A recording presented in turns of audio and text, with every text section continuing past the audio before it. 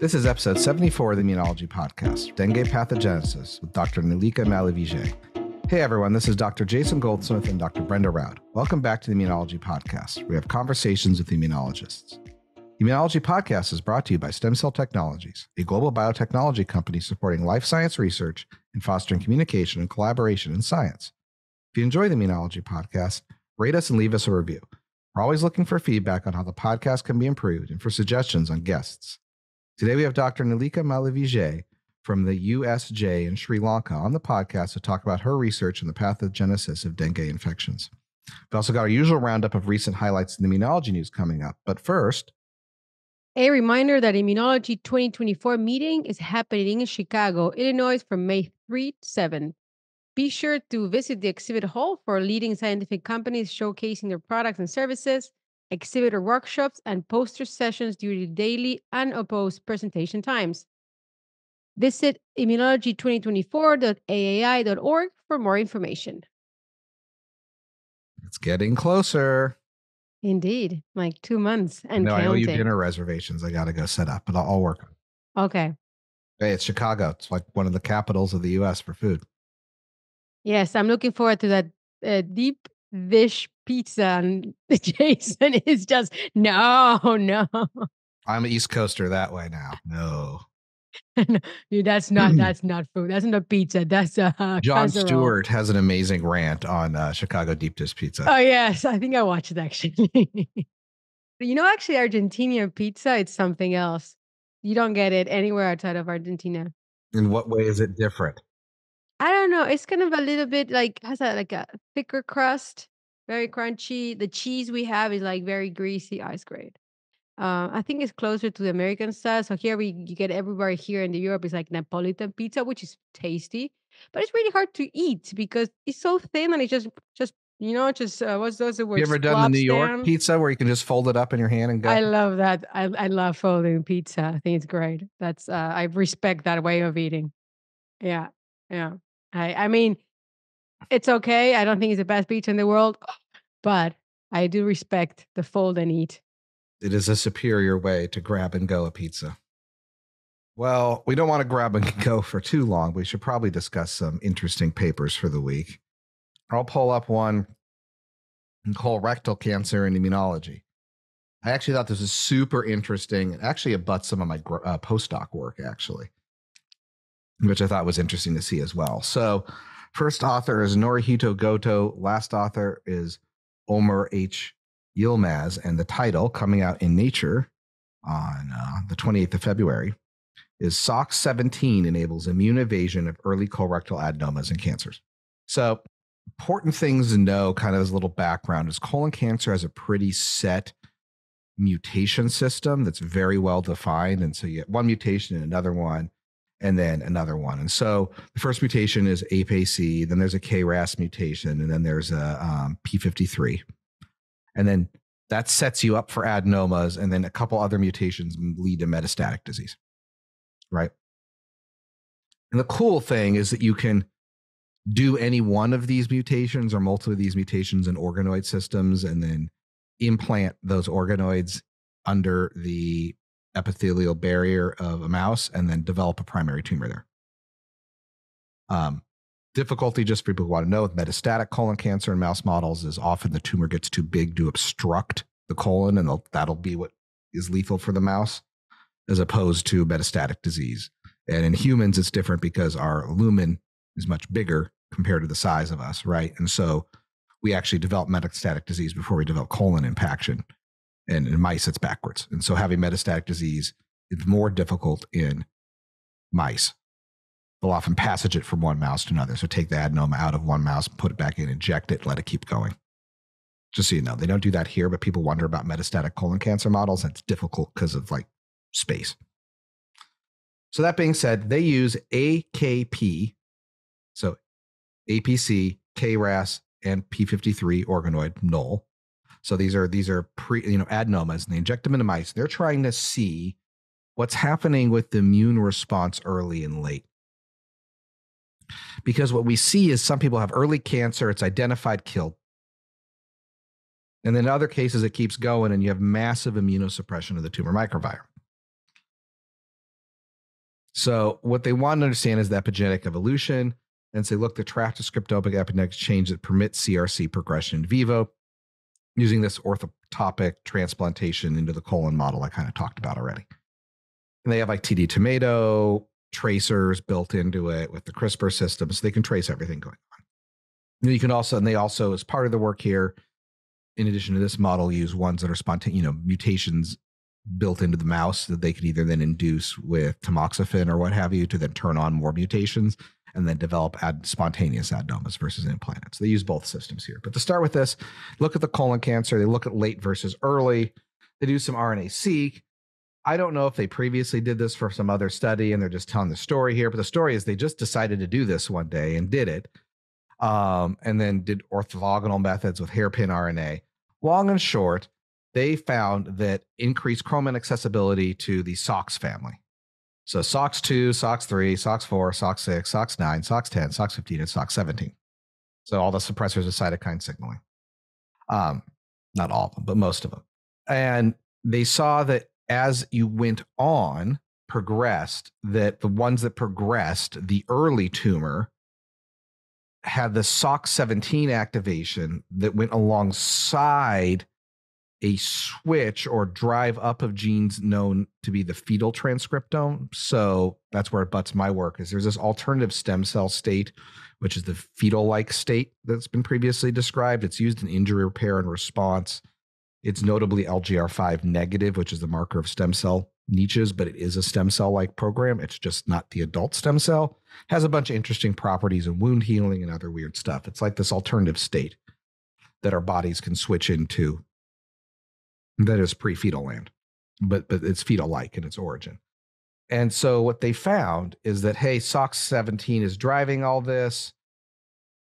There's this fetal-like state, but then the kicker is they found that if you look at the immune compartment, there's much less immune infiltration in this SOX17 high fetal-like state of the tumors. And then they look at killing, and of course, the ones that are SOX17 high don't die, and that's what leads to the progressed tumors. So you need SOX17 to drive the tumor forward. And if you look at knockout mice, immune system knockout, so immunodeficient mice, they don't kill SOX high or SOX low tumor. So it's something about the immune system can recognize a SOX17 low state, not a SOX17 high state. Well, what's happening here, and not to, you can go in all the detail here, and I have a tendency to nerd out, but to be a little briefer, SOX17 suppresses interferon gamma signaling. And it does this in a couple ways, but one of the ways it does this is down-regulating your MHC1.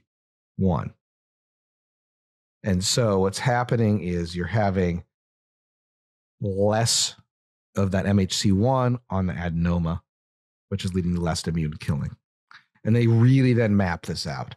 So they show that immunocompetent mice, if you knock out SOX1 or SOX17, you get killing of the tumor. You can go in with a SOX17 inhibitor or a knockout after, or a non-inhibitor, but a knockout, and then the tumors will get ablated by the immune system. If you take SOX17 high, constitutively active organoids and implant them, they all progress to disease. If you ablate it, you get rid of it. But the immune system, through an interferon gamma mechanism, which they map that out too. It's why it's in Nature Papers. They go through all the steps of the pathway. This interferon system, which is driving CD8 cytotoxic cells and CD4 cells. And if you have high SOX17, you have mostly Tregs and immunosuppressive exhausted CD8s, right? But this interferon gamma environment is suppressed with SOX17 high with a switch to the fetal program and downregulation MHC1. And that seems to be one of the main ways in which colon cancer evades the immune system and thus progresses. And they delete MHC1 to recapitulate the phenotype and do all the good work. And then they show, of course, human adenomas and CRCs all express SOX17 almost ubiquitously. If you have advanced disease, it has to be there. And so they also show that it induces these immune silent LGR5 cells because it inhibits LGR5 production, or the gene. SOX17 does. And so they really map it out and basically directly show that SOX17 binds to the promoter and introns of LGR5. So it's this direct switch control, basically through selective pressure of immune killing everything else. The only way to get out of the immune killing environment is to become a SOX17 high cell. And so that has to happen for cancer to progress, which suggests it's a pretty good target to go after to suppress SOX17 and then throw that on top of immunotherapy and you can go kill your colon cancer. And now I'm done.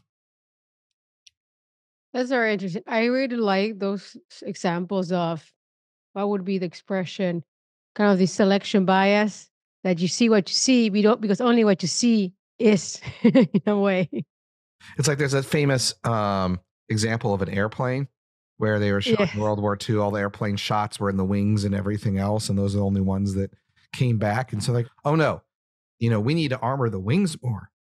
Yeah. Some smart guy's like, no. These are the ones that come back. Yeah. That means all the ones that don't come back are getting shot in the fuselage and everywhere else, and that's what we need to armor. Yeah. Because clearly exactly. This is the one that's survivor bias. Exactly. The survivor virus. Yeah, that's the expression I was looking for. Because so one thing is that when it comes to the response to interferon gamma, so usually interferon gamma will upregulate MHC expression, but this is something that you don't see in this particular All shut down. So that cycle's just shut off because MHC is suppressed. And so if interferon gamma is there, you don't have MHC1 have a feed forward loop. It's just cut off at the knee. Yeah. They don't pop up the MHC1 because it's this fetal-like state. And how about then other cells that might, NK cells, for example, that might recognize? Do they look at that at all? They don't. They look mostly at the CD8 and CD4 compartments, but basically there's just not a lot of immune infiltration into the cancer. Yeah. When the state. Yeah, I would say also NKs don't infiltrate tumors that well to start with. It's just sitting there. All right. Well, I mean, if we're gonna move from tumor, we're at the tumor topic. Why don't we just continue? And then let me talk to you about the bad players in tumor immunity, which are of course Tregs. This paper that I picked, I have I find it very interesting when there's papers that talk about unexpected uh, connections between things like metabolism and immune signaling, things like that. And I thought this paper was an interesting addition to the what is become quite known, which is the effect of lactic acid on Tregs. So lactic acid is highly prevalent in the tumor microenvironment. And this is in part because of the Warburg effect on the tumor cells. They consume a lot of glucose, but they don't. But a lot of those carbons are just shuttled out in form of lactate because usually they're mitochondrial. They have a very highly glycolytic metabolism compared to the mitochondrial metabolism, and therefore you end up with a lot of lactic acid. And so it has been well known that usually lactic acid is detrimental for the function of conventional T cells. But then I think more recent times it became also apparent that not only is it bad for conventional T cells, but it seems to actually be a source of fuel and something actually positive for regulatory T cells. It does look like Tregs have the capacity of consuming lactic acid and seem to have some adaptations to survive under like high lactic acid conditions. And this is one of kind of there's been already been a bunch of publications last year, and this is just another example of how people seem to be finding lactic acid affecting Treg function. That paper is called Lactate Modulates RNA Splicing to Promote CTLA4 Expression in Tumor Infiltrating Regulatory T Cells. And it was published in Immunity. First authors Rui Ding, Xiashan Shu, I'm sorry, and Shilin Hu. Probably butchered these names. I'm really sorry, guys. From corresponding author Qian Zhou from Shanghai University. And basically what they look at is that I like the story, but I have to admit I found it a little bit all over the place. Um, but I think it's still a solid story, but I think there were some missing spots and some unclear connections. But basically, what they look at, no, they speak about the importance for splicing and T cell and, development, and they show that for some in some there's some molecules which we know that the different splicings can have an effect, um, and somehow they are drawn into looking at the effect of alternative splicing in CTLA4 expression, and they connect this with lactic acid, and then this is kind of how they go about it.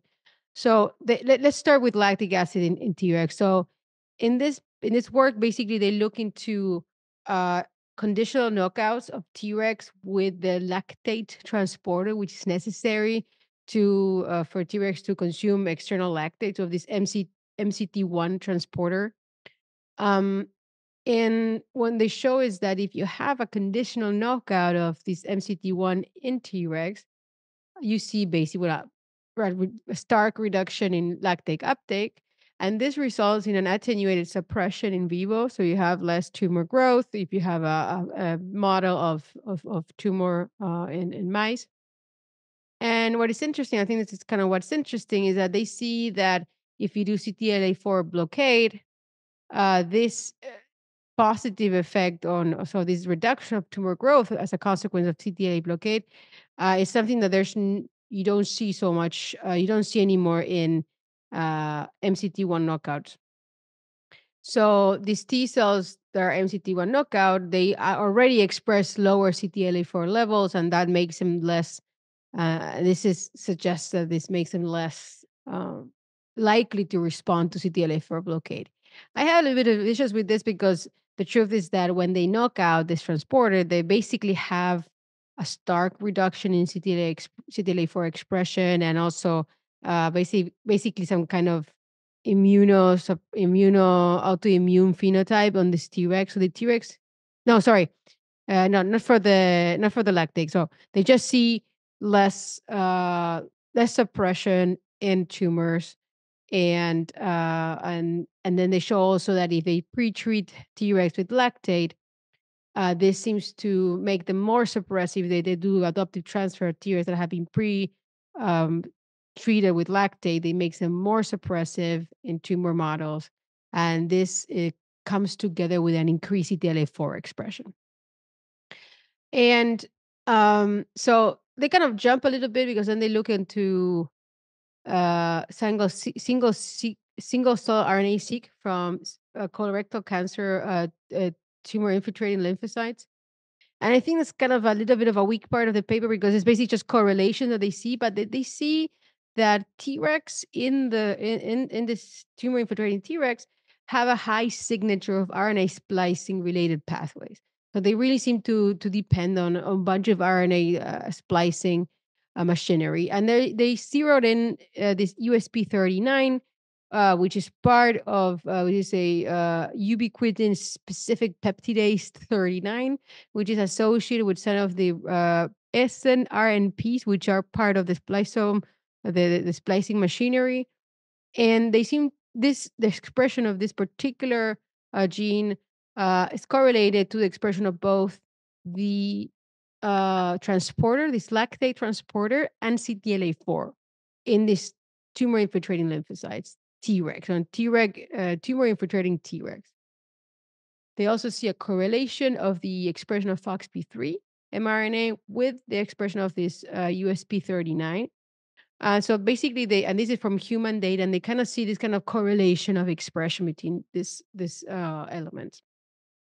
So they go on into a mouse model, and they actually delete USP39 conditionally on FOXP3 positive cells, and this is where they see an almost scurvy-like phenotype. They saw autoimmunity after a couple of weeks. And they see T cells that have very low expression of FOXP3, CTLA4, IL-10, and lower expression of CTLA4 uh, another activation markers in Tregs. They see this seems to be kind of specific for Tregs. They don't see the same level of um, modification. They don't see such a disruption on the conventional T cell side if they have a CD4 Cree model. They do see some impaired stimulation upon secondary activation, but it's not as strong as the phenotype they see on Tregs. If they delete, then they work into a more more I think it's a tamoxifen induced knockout, so they can have the mice, and they show that if they delete USP 39 in tumor bearing mice, they see decrease in tumors the Treg in the tumor, but not in the spleen, and they see lower expression of CTLA4. So they seem to have kind of correlation or some kind of causation because it's mostly on CTLA4 and they don't doesn't really affect so much other Treg markers such as FOXP3, IL-2 receptor, PD-1 don't seem to be affected by the knockout of this protein later on, right? Not during initial development of the mice. And they also see that if the deletion of the lactate transporter doesn't really add up, so it seems to be that really this USP 39 knockout is somewhere downstream from lactate, whatever lactate is doing. So, and here's where I wish there was a little bit better mechanistic. I think it's a bit bunch of kind of correlation, but I think it kind of makes sense. What they see is that when they try to make the connection between, lactate, USP39, this splicing protein, and CTLA4, what basically that they show is that splicing of functional CTLA4 depends on having USP39, and the increase of USP39 expression results in increased expression of CTLA4. And then when it comes to USP39, they show that the connection between that and lactate is that lactate induces FOXP3 expression in vitro, and this when they do this in vitro experiments, they can induce FOXP3 expression with lactate, and then this results in FOXP3 upregulating the expression of USP39 because there is actually a FOXP3 binding site in the promoter of USP39. So in a way, more lactate that comes through this transporter that they knocked out in some of the experiments results in more FOXP3, and more FOXP3 results in more USP39, which is important for the correct splicing of CTLA4, which in the end is very important for Treg function in the tumor setting. So less CTLA4 does really affect the suppressive function of Tregs. So I thought it was very interesting. I find this like just basically this is more FOXP3, but I think it's another instance of showing how lactate seems to be really capable of affecting FOXP3 function, identity, in a way that I don't think we necessarily expected a couple of years ago. Yeah, it's interesting. I was waiting for you to explain the Warburg effect linkage of the lactate being up to the FOXP3. That's the thing. They don't do a lot. I think there are some papers showing a little bit more how this increase in FOXP3 happens from lactate. I think it has to do with acetylation of FOXP3, which FOXP3 is acetylated, and then you having more lactate kind of shifts the balance of free acetyl groups. But don't take my word on that. I have to say I'm a little bit outdated on this particular part of the immunometabolism field. It's interesting. Yeah, it's like missing that one step, I guess. Yeah. All right. Well, we can't dwell on it. Otherwise, we'll build up some lactate ourselves. I'm So getting I guess exhausted. I will jump to autoimmunity as a short stop from Tregs. This is in Nature Immunology. Title is The Astrocyte-Produced Growth Factor, HBEGF, limits autoimmune CNS pathology, published the 26th of February. First author is Matthias Linnerbauer, and last author is Viet Rothammer. So this is essentially an MS paper. but in animal models. So that's why it's all about autoimmune encephalopathy and central nervous disease. It's not truly MS, right? Because mice and MS, we have models, but it's not real. That being said, what they're looking at is there's this notion that there's some people with MS who have like one incident, maybe two, and nothing else, and other people who just hit this cycle and then keep going with the cycle over. And that's what the typical MS is, where they're better and then they're worse and they have new lesions and new inflammation. And so that there is probably heterogeneity in what they're trying to understand in astrocytes and microglia that alter this inflammatory course in different people. So they look at those patient populations, people who just, had some other controls. Some people had just an early incident, nothing else, and people with the standard like recurring disease. And then compare those to see if they can find anything that's different. And they found through mass spec that HBEGF, which is heparin binding EGF-like growth factor, is right at the center of this. So they find then that hypoxic conditions upregulate this and pro-inflammatory conditions suppress it through epigenetic modification.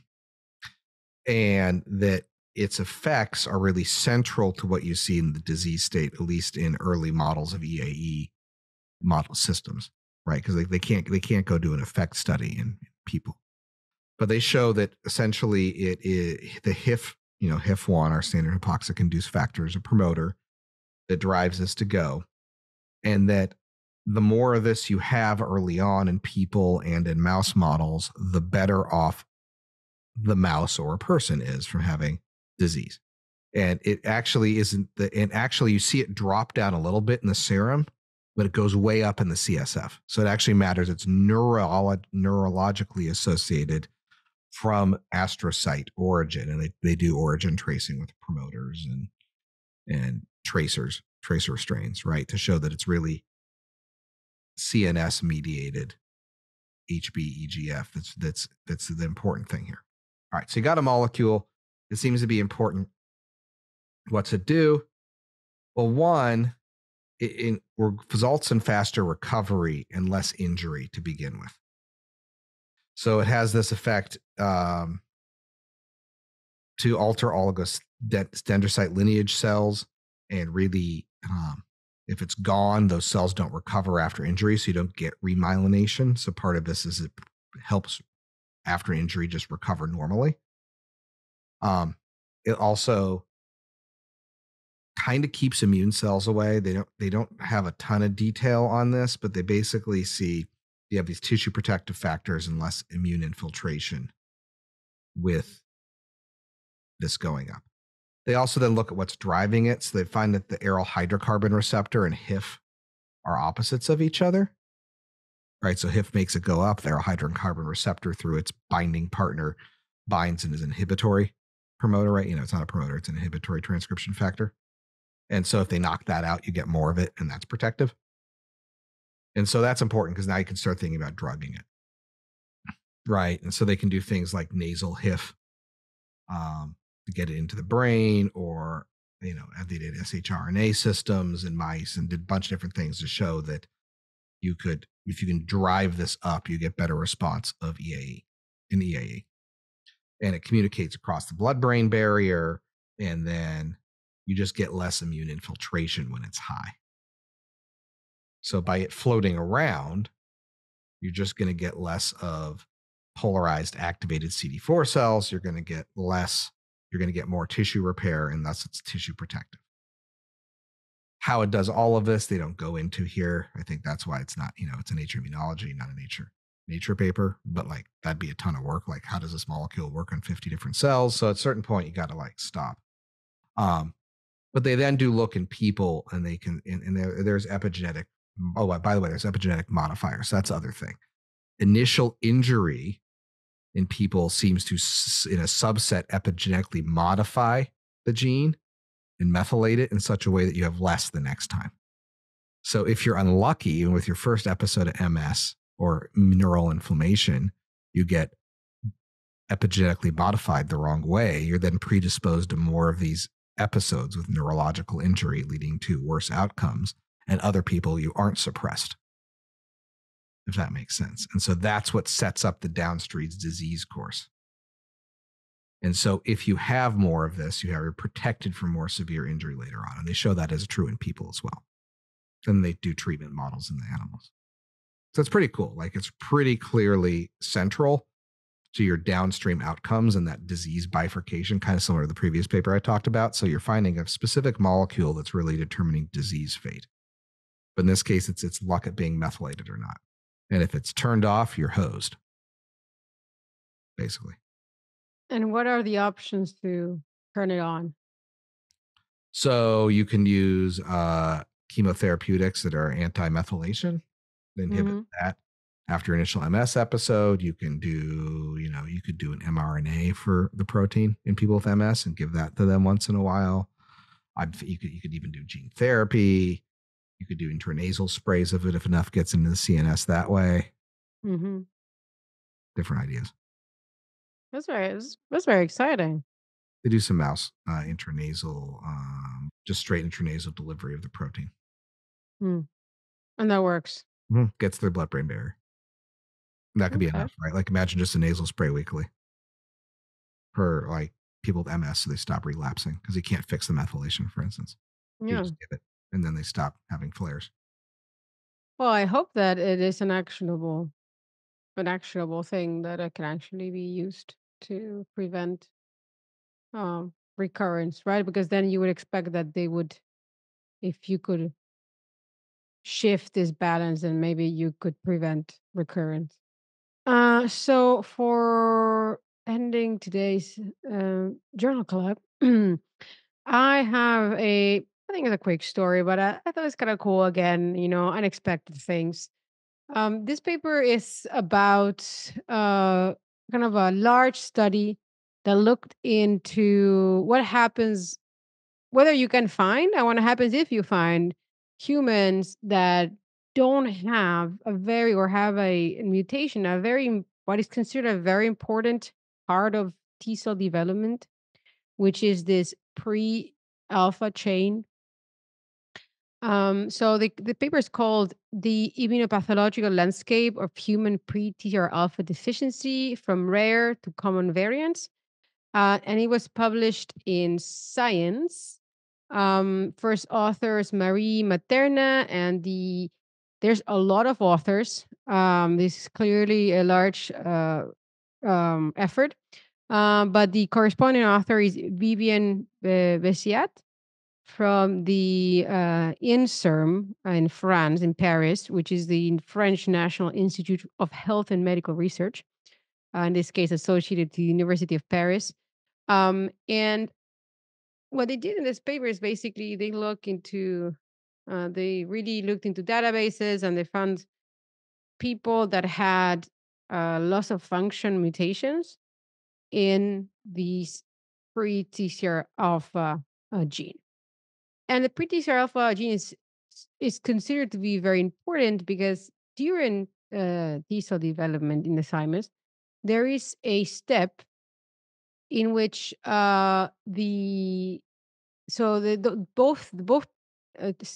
chains are not expressed during development at the same time. The alpha and the beta chain. So we're talking about alpha beta T cells. The beta chain is expressed first, gets recombined first, and is expressed on the surface together what is known as a TCR alpha chain. And then only after does the actual recombinated, rearranged TCR alpha chain express and replace and this TCR alpha, this pre-TCR alpha one, and then you get a final functional TCR alpha beta receptor. And so the expectation is that if you don't have that pre-TCR alpha gene, then you cannot have development of T cells, of alpha beta T cells.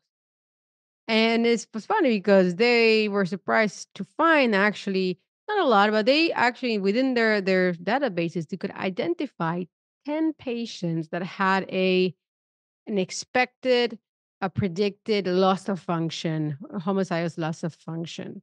which suggests that they did not have, according to the protein sequence, they would not have a productive pre-TCR alpha chain, either because there was truncated, or the splicing was wrong, or the mRNA. So this was some of them. The mRNA was not stable, so basically no protein, functional protein. And so they pick up these 10 patients, and they were surprised to see that actually from this 10 patients, 6 of them didn't have a distinguishable phenotype. So they seemed normal. There were 4 people that did have some kind of immune deficiency or autoimmunity or some kind of issue. Um, but they were all alive and more or less functional. So, kind of bring a long story short, because they do a lot of trying to understand what kind of mutations they find. I mean, you have this loss of function, but there's also some mutations that reduce the functionality. They find that they're not as uncommon as they thought they would be. They see that they can be found, in the so they, for some of these, they're found in 1 in 10,000 people in certain populations, things like that. So it's not that rare. Um, and when you see basically what is the main phenotype that you see in these people, is you do see a reduction in the amount of alpha beta T cells, particularly in younger patients. So, but this seems to kind of normalize a bit in older patients, because the niche seems to be filled up with memory cells. They don't have that many naive alpha beta cells, but they do have memory cells that seem to fill up the niche in the end. Interestingly, all of them have a um, clear increase in the amount of gamma delta T cells, which gamma delta development does not require this pre-alpha TCR. So probably they become a little bit favored in the development in the thymus. So you do have an increase of these cells. And what is funny is that in the end, they couldn't really figure out how are these alpha beta T cells coming out, because if there's no functional pre-TCR alpha, how is that TCR beta, stabilizing the surface? So they tried to think if there was some, premature TCR alpha expression, and that doesn't seem to be the case. They wanted to see if maybe TCR delta chain could be acting as a surrogate, and that doesn't seem. They've seen some in vitro experiments showing that you cannot really stabilize a beta chain with a TCR delta. And actually, most of the few T cells that do make it don't really have a functional TCR delta anyway. So that's not like they could have taken that spot. So I thought it's funny that in the end, it's not really clear how those alpha beta T cells are coming out. Um, but they do find some of them. And so on, and then they identify a different type of kind of partial loss, partial reduction of function, in which one of the key amino acids in this pre-TCR alpha chain that stabilizes the binding to the beta chain is changed by with a completely different amino acid, and this does reduce the stability of this complex. But and the patients that have this mutation have some increased incidence of autoimmunity as they go older. But in general, they look fine. So I think it was kind of surprising that uh, this deficiency exists and that patients survive it. And this partial deficiency that I just mentioned can be found in some places and populations in Asia and the Middle East, up to a 1% allele frequency, which is pretty high for that. So yeah, I think they still need to figure out what's going on. But in general, it's very interesting. Well, the fact that there's that autoimmune bias, I think, is fascinating, right? With a specific T cell receptor. So I wonder if that's a signal to some other more profound truths. Yeah, well, I wonder. I don't know what they say about regulatory T cells, but if you have less Treg output because of these Tregs do need to be, activated through their TCRs to develop. So I don't think they actually look into that particularly. Um, so I think that maybe if you have less Treg output, then that might in the long term be problematic. Yeah, that's interesting. All right. We've got to move on, and we're going to be speaking with Dr. Neelika Malavige at the USJ in Sri Lanka in just a moment. Before we get to that, we're excited to announce the launch of a brand new podcast on mentorship in science. Brett and I are both hosts of several episodes of the Lab Coats and Life podcast. Find it at www.labcoatsandlifepodcast.com or wherever you get your podcasts. If you sign up for updates about the Lab Coats and Life podcast before March 27th, you'll be entered into a lab coat giveaway. Enter the contest at www.stemcell.com/labcoatcontest. Today, for our second part of the show, we have a very special guest today. We have Professor Neelika Malavige. She is a professor at USJ University in Sri Lanka and also head of Global Dengue Program and Scientific Affairs at the Drugs for Neglected Diseases Initiative, also known as DNDI. Very, very special institution, in my opinion. And she's going to be talking to us about her research on dengue and other diseases. But I think very interesting to talk to her about. She's very well known for her dengue research. So, Dr. Malavige, thank you so much for joining us today from Sri Lanka. Yes, I'm a big fan of both of you, so really excited to talk to you and be in your show. Thank you very much.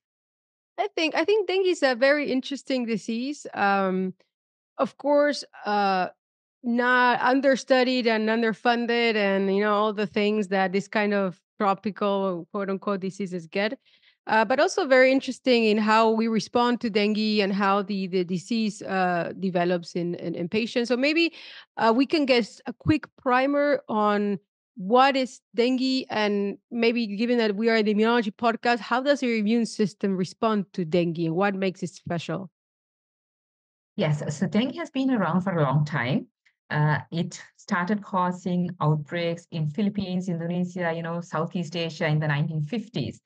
And then, it gradually exploded to involve the tropics and the subtropics. But what you saw last year, or I hope you saw, was because of climate change. You did get local transmission in France, Italy, Spain, and certain parts of US. And last year was pretty bad in many areas. And this is why I believe this year in January, the WHO declared it emergency response to dengue. And so dengue is, of course, a virus.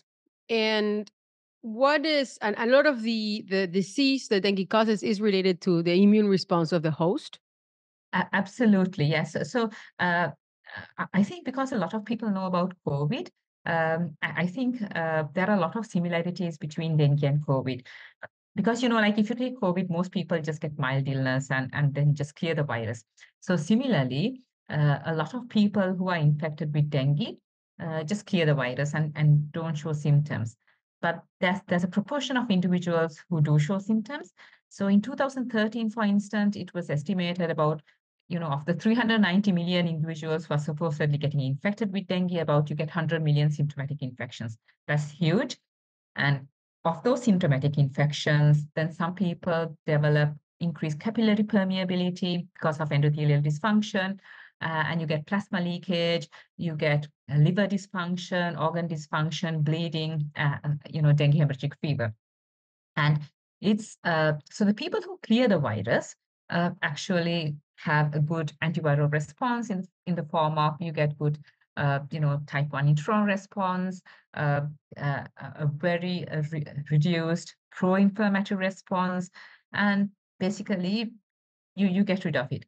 But what has shown like in our studies and all over the everybody else is people who actually progress to develop severe disease, endothelial dysfunction, you see this difference early in illness, where they have very high levels of so many different types of pro-inflammatory cytokines, lipid mediators. I mean, lipid mediator is one of my favorites.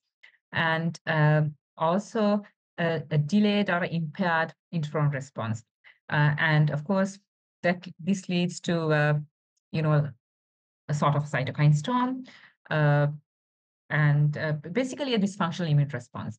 And as you saw in COVID, people with obesity, diabetes, hypertension, kidney disease, and so on are more prone to develop severe disease. And what has happened over time is earlier, dengue was a childhood illness. But with the change in epidemiology, what you see everywhere in the world is it's now become predominant adult infection. And you see these comorbidities in adults and not really children. So, and because you see more and more infections in adults, you get more and more people with severe disease. And also it affects pregnancy, pregnant women in a really bad way, like COVID is. So when you do get dengue in pregnancy, you're more likely to get severe disease. And especially if you get dengue hemorrhagic fever around the time of delivery, that can be very, very complicated. So it sounds like you can see the signs of severe illness brewing in early illness.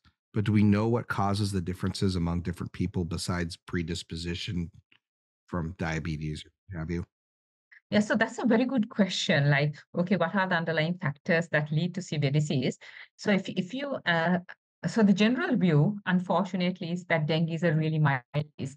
But if you look at the historical facts, or even when what you see in countries which are experiencing dengue, like as a recent illness, the case fatality rates are pretty high. And so anybody who, people with obesity, diabetes, and so on are definitely more prone to develop severe disease. But that doesn't mean people who are otherwise, don't have any of those risk factors don't develop severe disease. So you do get severe disease in children with no risk factors, adults with no risk factors. And so unfortunately, there are no biomarkers to predict who will develop severe disease. So how all countries have managed to reduce disease, the fatalities is by monitoring patients. So let's say you have fever, and dengue mimics many febrile illnesses. So if you have fever, you have to sort of assessed by a doctor every day.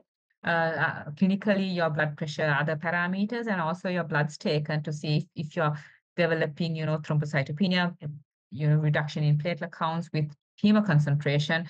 And then you're, of course, admitted. And the only treatment available is fluid replacement because you leak from your capillaries. And if you don't replace that fluid, then, of course, people go into shock, organ dysfunction. So a lot of complicated things happen. So a lot of that, the severe dengue is in part because of these leakage, because of these loss of fluid homeostasis in a way, and I guess this is mostly just the cytokine storm that you mentioned. Are there any treatments that can be applied with people that are ongoing this severe dengue to kind of reduce the risk of death or like more severe illness? So unfortunately, no, this is the whole problem because so far, dengue has only affected low-income countries and LMICs.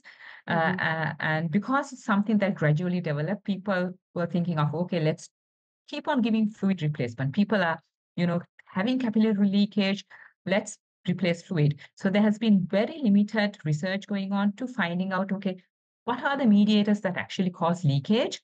And what can we do about them, drug targets? So this is one of the areas which was my main research interest, to finding out, what actually causes this leakage. And you have so many inflammatory mediators increased in dengue, mediators coming from mast cells, many lipid mediators. So when you actually compare the capillary leakage, endothelial dysfunction that happens in dengue, when you do get all these capillary leakage things happening in other illnesses like sepsis, endothelial dysfunction, sepsis, anaphylaxis. So that's why we started looking at things like platelet activating factor, which we found to be very much elevated in patients with dengue hemorrhagic fever, and our in vitro studies using endothelial cell lines actually showed that when you do use serum from patients with dengue, you do get this endothelial dysfunction, and which can be blocked by platelet factor receptor, PAF receptor blockage. And because there were drugs that were in use to act on PAF, we did 2 clinical trials targeting PAF, which looked promising. But of course, I think something like that, like rupatadine, which we did 2 trials. I mean, it looked promising, but rupatadine alone is not going to be enough to prevent all these things. And we've been looking at other mediators, not just us, others as well, mast cell mediators like leukotrienes, which are, again, coming from these arachidonic acid pathways with the phospholipase enzymes. So we've been looking at these pathways, what activates the phospholipase enzymes, and then the downstream things like prostaglandin metabolites, leukotrienes, which again, we found leukotrienes extremely high, the metabolites in urine, because those are stable. And we know that there are drugs that block leukotrienes, like leukotriene receptor, like montelukast and things. So the aim has been, okay, because so many people do develop leakage when you look at the numbers, repurposing, certain drugs, whether it would be possible to repurpose certain drugs. So the main mediators we've been looking at are PAF, leukotrienes, then the phospholipases, and of course we've also been looking at, okay, what would protect the endothelium, because leukotrienes, PAF, all these things cause endothelial dysfunction, but then what actually protects and opposes the action of PAF. So one of the things we looked at was sphingosine-1 phosphatase, and that is also important in T cell migration and egress from lymph nodes and so on. And so S1P opposes the action of PAF, but it preserves the endothelial barrier integrity. And so what we looked at was in patients, the S1P levels, which we found that patients who were having leakage had very low levels of S1P. So, and there are, again, drugs that target S1P, which is used for multiple sclerosis. So whether these drugs can be repurposed. So our research basically in Sri Lanka because drug discovery from scratch takes a very, very long time. So we were thinking of taking a bit of a shortcut here to see if we identify mediators that cause endothelial dysfunction, can we find drugs, repurposed drugs to block these mediators. So this is where our research in Sri Lanka has focused on PAF, leukotrienes, prostaglandins, phospholipase enzymes, and those pathways. So shifting gears a little bit to other disease areas. I know you've also done some COVID work, but also really looked at immune responses to vaccines typically not seen in the West. So the Sinopharm and Sputnik. Could you talk a little bit about the differences with those and what you've been able to figure out about those vaccines as compared to, the Western mRNA stuff that came out? Yes. So during COVID, everybody was, vaccinating people as fast as you could to get out and to make sure that life returns to normal. So Sri Lanka is one of the countries that used 5 different vaccines. So we used 2 mRNA vaccines, the Moderna and the Pfizer. We used the AstraZeneca and the Sputnik, which are adenoviral vector vaccines, and also Sinopharm, which is an inactivated vaccine, a whole virus inactivated vaccine. And the vast majority of the population received Sinopharm, but of course, a proportion of individuals also received AstraZeneca, Sputnik, and Pfizer and Moderna. So we were able to do head-to-head comparisons in real world, data of, 1 month after getting the vaccines, what sort of antibody T cell responses do you have? 3 months after the second dose, because those days, 2 doses were considered full vaccination, at a particular time. So after 2 doses of the vaccine, what were the immune responses for these at the same time point?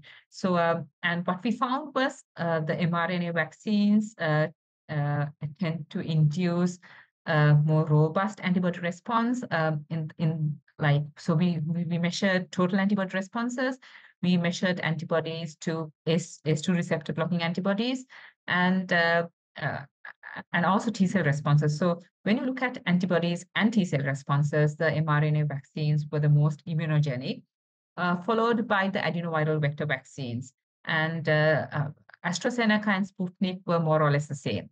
And something else that happened in Sri Lanka was we got the first dose of Sputnik vaccine, but there's quite a few people didn't get the second dose.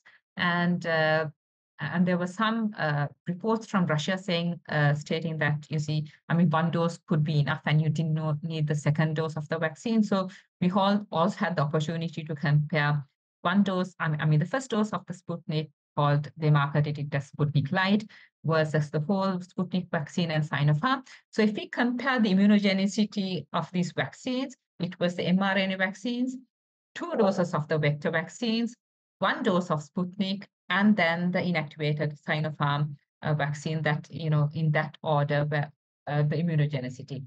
So yeah, we subsequently, of course, looked at how things followed up. And interestingly, the vast majority of people who got 2 doses of Sinopharm also got infected, either after the first dose or after the second dose immediately. So I think and because it's a whole virus vaccine, you can't differentiate whether they've had infection or not, because they have responses to the N protein, right? Because that was the test that was used to find out whether you were naturally infected or not. So that opportunity was not there. So we had to consider that the vast majority did get infected. I think many people don't know that the Sputnik, it was 2 different adenoviral vectors. So Yes, yeah. it's just like 85 and 80. I forgot the other name. 26, 26, yeah. Yes, so it was 85 and 26, and I think they had the issue in making the 85. So the first dose was given, but the second dose was a completely different one. So this was the issue, making 2 different types of adenoviral vector vaccines. Yeah. In Argentina, it was similar. There was the first dose, and then a lot of people ended up getting some of the other vaccines as the second dose, because the actual full vaccination set was not available. But I think it's interesting to see, the head to head, the comparison of the different platforms. I think that's such a valuable information to have, because it will inform future designs for a long time. Yes, and I think, looking at all that data, the mRNA vaccines are very immunogenic, and for certain infections, even dengue, like the dengue vaccines, if you can choose a vaccine platform which would give durable, long-lasting immunity, that seems like a very promising vaccine platform to develop all type of vaccines, and it's very rapidly, usable. So you don't need a lot of so even if you get new variants or whatever, it can be rapidly made to. It's not like a whole. Like the inactivated vaccines, to make sure that it's properly inactivated, then how much attenuated it is, or live attenuated, all those is less complicated. Yeah. So I think that's a really big advancement that happened during COVID. Yeah, for sure. I wanted to ask you also, again, we're kind of touching about different subjects, but I just wanted to ask you about your position at the NDI, because I don't think many people know about this institute and the idea of really repurposing drugs for diseases. And I think you kind of mentioned trying to see drugs that are already approved in the market and whether they can be used for these diseases that it's hard to fund, completely new research. So I was hoping you can maybe give us a quick overview of your role, and what does the NDI do for those that don't know this initiative. Yes, so that's a great question. So the things I was describing about repurposing and all that was the research I was doing in Sri Lanka. But Mhm. Sri Lanka, of course, has been affected by dengue. So that was the stuff about PAF, leukotriene, and the S1Ps were came out of my lab. I joined DNGI in 2022, mid 2022. And so to find treatments for dengue, because it's a huge problem in many dengue countries, DNDi established this Dengue Alliance. So to have the treatment, discovery and treatment led by endemic countries. So in this alliance, we have leading institutions in endemic countries like the Ministry of Health Malaysia, THSDI from India, Mahidol University from Thailand, and from Brazil, we have Fiocruz and UFMG. So with this alliance, we have preclinical working groups with scientists from all institutions looking at so many different antiviral compounds to see what you can repurpose, looking at host-directed therapies. So we've looked at 23. So these institutes together have screened over 23 antiviral compounds, trying to narrow down which could be repurposed. And also, there's a clinical working group at the same time designing clinical trials. So, so that immediately when we have drug candidates available, they can be taken forward for clinical trials. So for the last little bit, I know you've also worked on the microbiome recently. So I was wondering if you could tell us about some of that work that you've been doing to develop that field in your populations. Yes, so I'm very much interested in the microbiome because I think we've just began to, I mean, there's a lot of work done on it, but, the microbiome is so varied in different populations because, diet plays a huge role on the type of microbiome you have. Uh, uh, there are ethnic differences. I mean, such a lot of things affect the microbiome. So a lot of microbiome studies are actually from the West, who consume a very different diet living in a very different environment than, let's say, Sri Lankans. So one of the things that we've been looking at is colony cancer and the microbiome, but we're also doing studies on obesity, diabetes, and the microbiome because and especially also, I want to expand these studies in the context of dengue and other metabolic diseases. Because, I mean, although we talk about, diabetes, obesity as in one area and infectious diseases, like trying to separate them. Actually, if you look at the morbidity and mortality due to infectious diseases, dengue, COVID, influenza, sepsis, I mean, all of these things, all these diabetes, obesity plays a huge role in causing disease severity. And once you get it to, drive it to more and more complications. So I'm really interested in this metabolic disease, diabetes, obesity, and how it affects your immune response to infections angle. And this is one of the reasons that I'm also interested in the microbiome, and because it leads to so many complications. It leads to so many differences in your immune response. Are there any characteristics of the microbiome of Sri Lankan population that caught your attention, or they're different to what is reported to from other countries? So what we've, I mean, not very huge differences, but we do see quite abundance of Prochella, which is again seen in, I believe, in a very plant-based diets. I mean, there are some studies from India showing vegetarians or people basically having a predominantly plant-based diet have a lot of Prochella, and this is what we also see in Sri Lanka, because in Sri Lanka.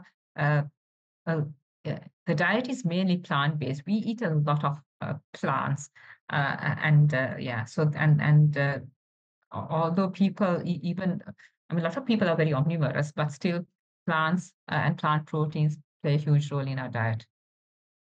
Have you looked at the metabolome at all to see if the metabolites produced are still similar across, even if the species change?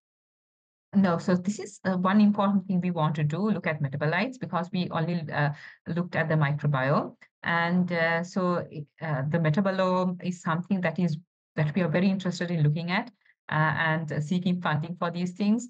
it's not, the easiest sometimes doing things in in this part of the world. I know your previous all guests were from the West, but it's sometimes quite challenging doing stuff here.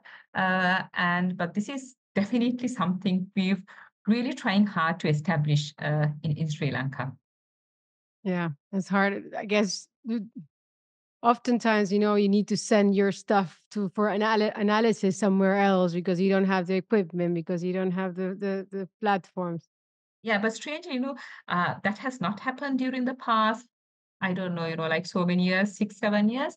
We've done all the things I was talking about, the immune responses to the vaccines, the T cell responses, flow cytometry, and even all the dengue work. The assays were done in my lab because we have managed the sequencing, everything we did here. So we have managed to establish facilities here. And I think it's important for capacity building because you can always send samples out, but then you're never going to build capacity within the country. And then you never actually develop your labs, isn't it, if you don't build capacity locally. So although it's so much easier to just send it out and get it done, I've always tried to, okay, even if it takes longer, let's try to do it here to make sure that, things develop here. Yeah. Yeah. That's important. Establish the expertise. Yeah, expertise, infrastructure, and all that. So because otherwise, countries never develop, science never developed in countries. So I think it's really important for capacity building. Are there weird barriers to getting the equipment outside of the funds? Yes, so getting a lot of things are quite difficult. I mean, we face a lot of challenges doing research here, not just equipment, but getting all reagents. Because I mean, if you look at the amount of science that happens in Europe versus amount of science that happens in a country like Sri Lanka, it's like very, very little. So which means we need to import everything. And so we have huge challenges in getting stuff across here, reagents, just normal cell culture reagents, a set of primers, really very, very little stuff. But every little thing is a huge challenge. But yes, but we still are determined to somehow make it happen. Well, it's good for science that people like you are against the odds, or keeping the high spirits to get the research going all over the world. And I can relate to that. In Argentina, it's also sometimes very hard to get the smallest things. And so when I'm here working in Europe, I'm like, oh, primers, they're gonna arrive tomorrow. That's awesome and completely extraordinary. It takes us months to get primers, or just to get the orders processed. It's so Yeah. difficult. But we've got a huge team working in my lab, a lot of young people, and I really want to encourage them and show them, things can happen. You just need to be at it. Well, that's I think that's a good high point to start wrapping out a conversation. So at the end of our talks, we like to ask our guests a different question, something to get to know them a little bit better. So we're gonna have a fill in the blanks session here. So if you could finish up the sentences for me, that would be great. So, for example, when I'm not conducting research, I am. Well, having fun with my kids, or going running or something like that. So which I enjoy doing. My kids are a bit old now, but still, they're my kids. So yeah. And if I could have one superpower, it would be what? Yeah, so this is something that I dreamt of since I was like, I don't know how old, that, if you could fly, you see, it would be such a lot of fun. You see, they're flying and, seeing everything. I mean, that whole thrill of floating and things. Yeah. So that is something from childhood I've been, dreaming about. Of course, never going to happen. Yes. Well, I've also dreamed of flying. That would be such a nice thing to be able to Yes, do. yes, you can be Superman and, like. I could just fly to work or fly to get the groceries. Yes, that would be great. and then Even no that. traffic. Just no remember traffic, to yeah, wear your just- goggles because like there's a Oh, lot yes. of bugs you know. For sure. Okay, and for the last sentence, I can't start the day without. My coffee. That's a classic Yes. response. Yeah. Yes, I think you need that. Yes, I think a lot of people need that. Any particular? Is there Sri Lankan coffee? Yes, but it's not strong enough. So I like strong coffee, like really a big mug of strong coffee to really get me active. Yes. Mm-hmm. All right. So then a big, I don't know, Jason, do you know what would be a strong type of coffee for you? Geez. I mean, you have to go light roast if you really want it strong, and then you have to grind it. And I guess you could either just a standard drip. If you really want strong, you do instant and concentrate. Yes. Yeah, instant. Yes, that's easiest, isn't it? Yes, that's what I do. Very well. Well, then thank you so much for joining us today. It was a very interesting discussion. So we had on Dr. Neelika Malavige, and from Sri Lanka, USJ University. Thank you so much for joining us today. It was a pleasure talking to you. Thank you for having me. It was a pleasure. That brings us to the end of our show. Don't forget to subscribe to our newsletter at www.immunologypodcast.com to get the show notes, including an episode summary and links to all the interview and Roundup papers. You can also reach out to us on X at @immunopodcast or via email at info@immunologypodcast.com with feedback or to suggest guests. See you next time.